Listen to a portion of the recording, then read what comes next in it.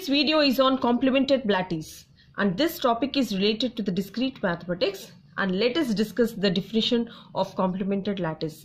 Let L join meet 0, 1 is a bounded lattice. See here, 0 is the least element and 1 is the greatest element, and it is bounded. L is bounded, and these are all the relations join and meet. And A belongs to L, then an element B belongs to L is called the complement of A. So B is the complement of A if the condition A join B is equal to 1 and A meet B is equal to 0. If these two holds, that we say that B is a complement of A.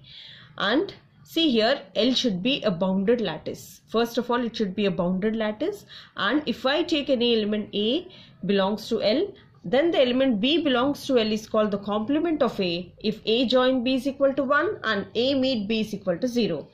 A lattice L join meet 0, 1 is called a complemented lattice if every element of L has at least one complement. So each and every element should possess a complement. Then we say that the given lattice is a complemented lattice. See here, example. The hash diagram of the lattice is given here. So this is the hash diagram, and find the complement of the elements A, B, C if they exist. Can the lattice be complemented? See here, first of all the hash diagram is given and it is asked to find out the complements of the elements A, this B, and C. And can the lattice be complemented? See, let's get started. So given lattice is, the elements of the lattice here are 0, the least element, and 1 is the greatest element. In between they are A, B, C, D and E. See here, the L matrix, the elements are 0, 1, A, B, C, D, E. Here the greatest element is 1 and the least element here is 0. And see here, so we have to find the complements for A, B, and C. And let's get started here. This is the hash diagram, and using this hash diagram, I have to find out the complements of A, B, C. So for finding A, B, C, see here, this is join and this is meet. So join is nothing but the least upper bound and meet is nothing but the greatest lower bound. From this hash diagram, let's get started. For A, the upper bound is again A. For A and B, see here, for A and B, the upper bound here is C. For A and C, the upper bound here is C. For A and D, see here, for A and D, the upper bound here is D. And see here, for A and E, so here is A and here is E. So they both meet at the first point, here is 1. See here, the point here is 1. Please remember. And the next one here is for B and A. See here, B and A. Where they join here, the upper bound here is C. For B and B, the upper bound here is B. For B and C, see here, for B and C, the upper bound here is C. For B and D, see here, there is B here and there is D here. The upper bound is nothing but 1. So they meet at 1. And the next one is BE. See, coming to B and E, the upper bound here is E. And the next one here, for CA, see here is C and here is A. The upper bound is C. And for C and B, for C and B here, the upper bound is again C here. The upper bound is again C. And for C and C, the upper bound is C. For CD, see here, for C and D, the upper bound is 1. See here, there is 1 here. And the next one for C and E, there is C here and E here. They meet at a point 1. See here, they meet at a point 1. And next coming to D and A. So this is D and this is A. The upper bound here is D. For D and B, so this is D and B. So they meet at a point 1. So this is 1 again. So this is 1 again.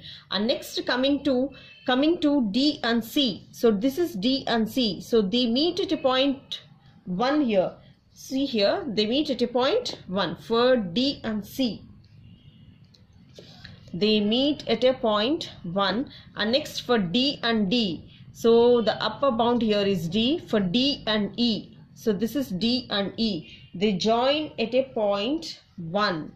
So this is 1 here. And the next one is for EA. See here, for this is E and this is A. They meet at a point 1. See here, it's very simple if you see follow the hash diagram.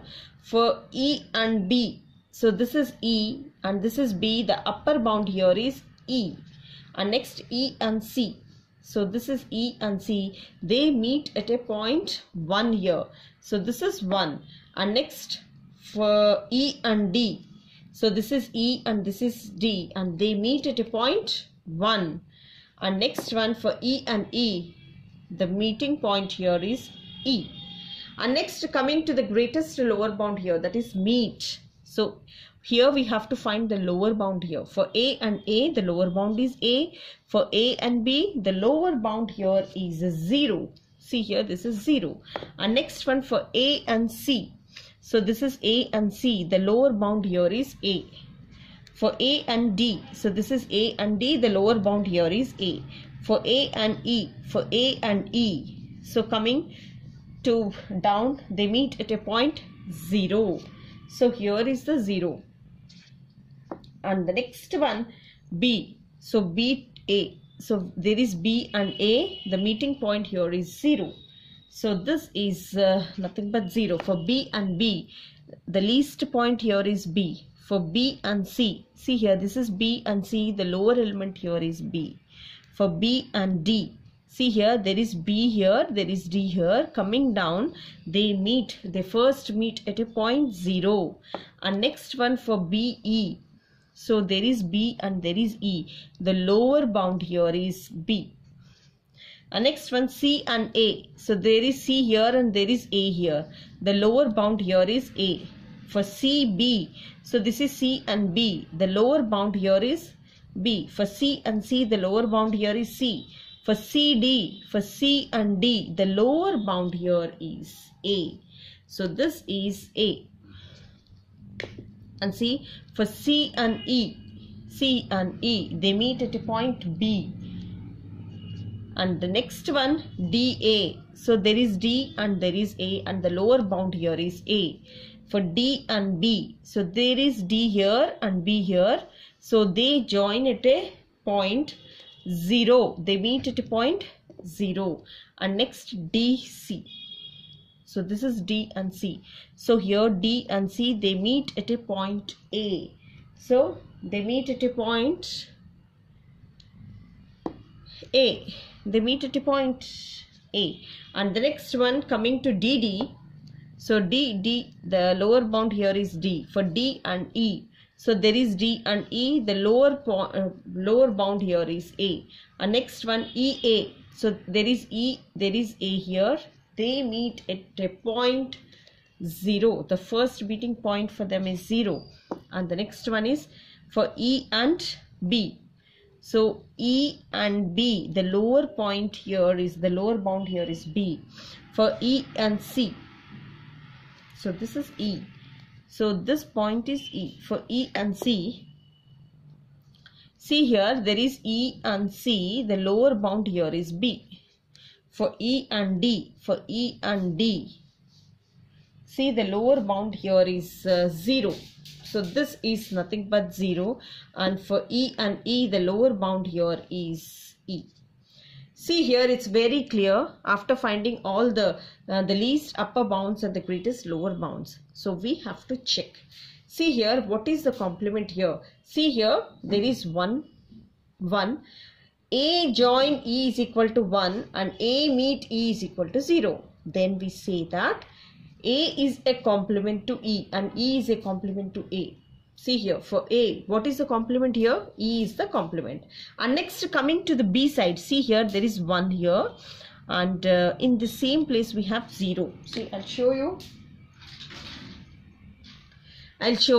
There is 1 here. And in the same place we have 0 here. So for A, E will be the complement. And see, in place of B, BD. So we have 1 here and here in same place we have 0 here. And for C, if you check here, for C there is 1 here, and whereas there is A here, so there is no complement for C. So there is 1 here, but there is no zeros. And the next one, coming to the D here, so here is 0 and here is 1, so there is 1. So from B to D to B there is 1 here, from D to B there is 0 here. And next, coming to this E to A, so there is 1 here, E to A, and there is a 0 here. And at the same way, for E to D is 1 and E to D is 0. So there are two complements here for E. See, you can easily find out this one. For A, the complement is E, as it satisfies A join E is equal to 1 and A meet E is equal to 0. Next, for A, we have the complement E. And the next one for B, see here at D position we have 1 here and at D position we have 0 here. So for B, what is the complement here? So this is D. And for C, see here there are 1s here, but there is no 0, least element here. So there is no complement for C. Coming to D here, there is 1 here and there is 0. So for B, what is the complement here? What is the complement for B? D, it is B. And the next one, coming to E, so we can say for A it is 1 and for A it is again 0. Therefore for E the complement is A. So these are all the complements. See here, the complement of A is equal to E. Why? Because you know that A join E is equal to 1 and A meet E is equal to 0. So it satisfies the condition. We say that the complement of A is equal to, this is E. And next one, complement of B is equal to, see here for B, if you check B, so B join D is equal to 1 and B meet D is equal to 0. Therefore the condition holds. Then we say that the complement of B is equal to D. And next, complement of C, see here for C, C join D is equal to 1, whereas C meet D is equal to A. There is no 0 here. Therefore, the complement does not exist. And similarly for D, D, the complement is B, and similarly for E, the complement here is A. It's very clear if you follow this table. And this indicates that C has no complement, as C has no complement. Since one of the elements in the lattices has no complements, then we say that the lattice is not complemented. So each and every element should have a complement, then we say that it is a complemented lattice. And at least if one element doesn't have a complement, we say that the given lattice is not complemented. So the given example is not complemented. And see, this is also so simple if you follow this one. If you follow this hash diagram and composition table, we can easily identify the complements of each and every element at one glance. See, so this is how we have to solve, and hope you all guys got a clear idea. And if you really like, you know what to do, please share it with your friends, raise your thumb, and I'll be uploading many more videos related to these series. Have a look at those, please prepare. And if you really like, please leave a comment. Thank you so much.